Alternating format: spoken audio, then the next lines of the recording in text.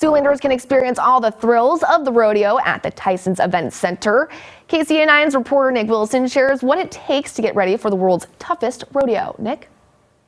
The Cinch's world's toughest rodeo is only here for 2 days, but organizers say this has been months in the making.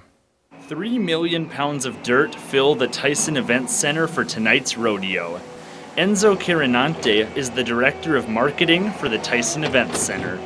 He says he reached out to rodeo officials 6 months ago to plan this event, but they still had to complete a lot of work in a short time frame. We went from last Friday night hosting the Sioux City Musketeers hockey.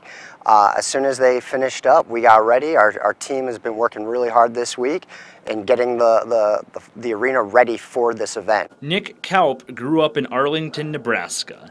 His interest in rodeo began with his grandparents' rodeo bulls when he was young.